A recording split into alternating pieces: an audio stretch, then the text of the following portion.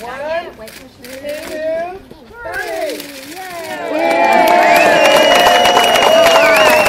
And today is the dedication of which I know will be many, many years of quality education and happiness in the Calcedeaver area.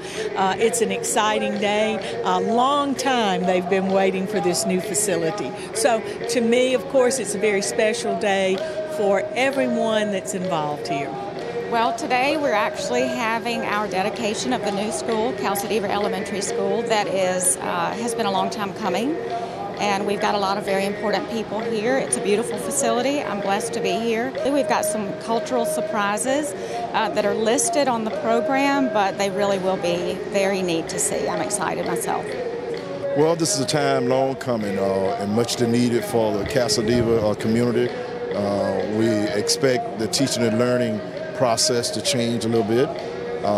They're very excited about being here for not only the community but the faculty and staff. So we look forward to them enjoying the new school, and we feel like it will definitely enhance the learning environment here. We actually met with the tribal council up here and got with them to get their heritage, the backgrounds and the colors, and worked with the architect. So it was pretty neat to pull all that together as you see it in the color schemes out here, the brick work and a lot of the mosaic work. So that's pretty unique in itself. It's the first time we've actually got into some real deep into a culture.